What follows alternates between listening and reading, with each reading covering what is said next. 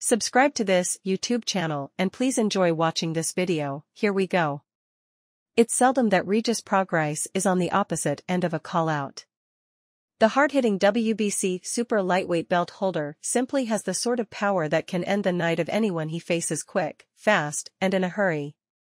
Devin Haney, however, sees a ton of flaws in his overall game. The newly turned 25-year-old wouldn't point out exactly what he's seen, but whatever caught his eye was enough for him to pursue Prograis. Officially, both will get it on in just over a week at the Chase Center in San Francisco. Prograis isn't a fool. Meaning, he knows what Haney excels at. He was never known as a gigantic puncher at 135 pounds, and Prograis figures that he'll be pillow-fisted in his new weight class. Don't expect to see the 34-year-old working behind the jab and playing the position game from the outside. That would entail a chess match, as opposed to the all-out war Prograis is aiming for. Once the pressure is on, the reigning champ is anticipating Haney will employ multiple game plans. Still, no matter what trick he pulls from up his sleeves, Prograis has a feeling that it won't matter once he starts landing some serious leather. I really feel like it's nothing Devin's gonna be able to do. Nothing, Prograis told a group of reporters.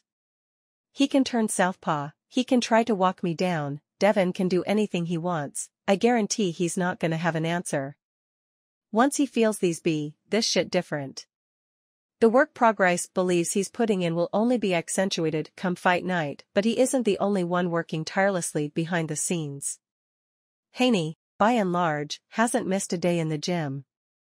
And, thanks to his decision to move up in weight, he isn't missing any meals either. When the flashy former undisputed champ isn't pounding the heavy bag, he's likely to be spotted in one of his expensive cars, rocking designer clothes and jewelry. His face is well known in the Las Vegas scene.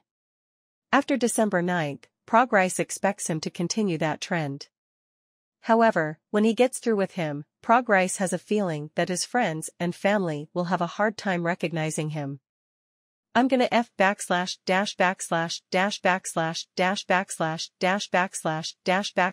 disfigure his face. Let us know what you think about the entire thing in the comments section below.